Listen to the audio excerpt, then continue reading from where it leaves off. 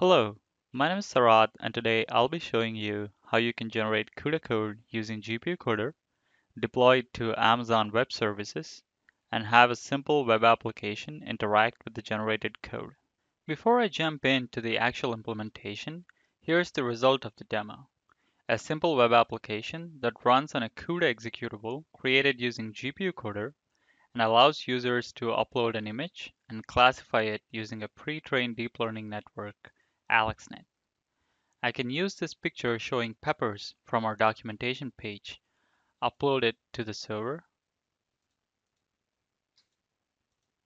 and click on Predict to get the classification output from AlexNet. Here's an overview of the demo. We are generating CUDA code using GPU Coder. We're then uploading the generated source code to an Amazon S3 bucket and deploying it to an EC2 instance or virtual machine using Amazon Code Deploy. Once we have the source code on the EC2 instance, we can build an executable using the NVIDIA CUDA compiler. I'll explain each of these steps in greater detail in a few minutes. To begin with, we'll use a MATLAB function from which CUDA code can then be generated. This is a MATLAB function that I've written by modifying a deep learning example from our GPU Coder documentation. You can find a link to this page below. In this function, we're reading an image using a file name input, pre-processing the image, and feeding it to a pre-trained network AlexNet, and then returning the classification output. Once we've created a MATLAB function, we can use a separate script to generate either a static library, a dynamic library, or an executable. In this case, we're generating a static library.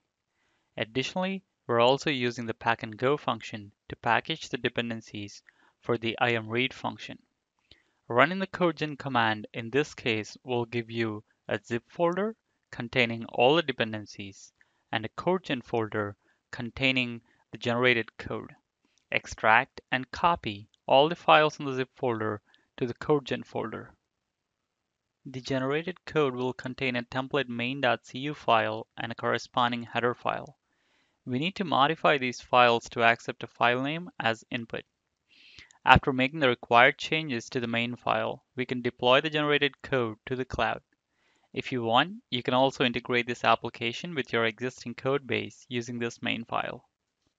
Moving on to the AWS part of the workflow, for this demo, I'm using this AMI from the Amazon Marketplace, since it provides all the CUDA libraries required to run the generated code on a GPU.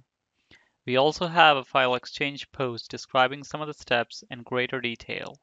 By following the steps there, you can configure all the AWS components needed for this demo. Once you've created an EC2 instance and an S3 bucket, we are ready to upload the codegen directory to the S3 bucket.